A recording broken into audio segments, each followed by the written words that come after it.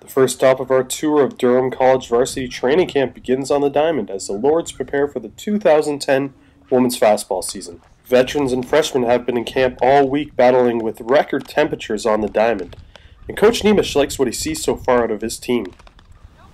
Pretty excited. We have a couple of nice young rookies in that have really shown some promise, and I think they're going to push some of the returnees for a starting spot. The heat's played a big part of it this week. I'll commend the girls for giving a good 100% effort during this heat wave. I think in 20 years being here, I think this is the hottest training camp we've ever had.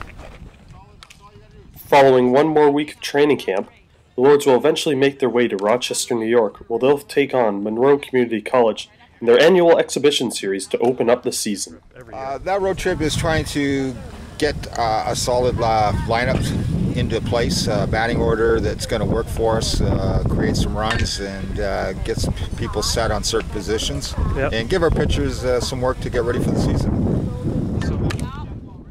Expectations are high as usual for the 14-time OCAA champion Durham Lords, but especially this year since they're hosting the 2010 OCAA Championships coming up in October.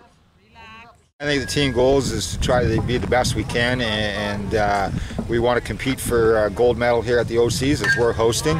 I think that's the ultimate goal, is to win that championship back. And when we go to nationals, after a fifth place finish last year, we hope to improve on that and maybe come home with a medal, hopefully the goal. Durham's home opener will take place on Thursday, September 16th, as they host the Seneca Sting for doubleheader action beginning at 6 p.m.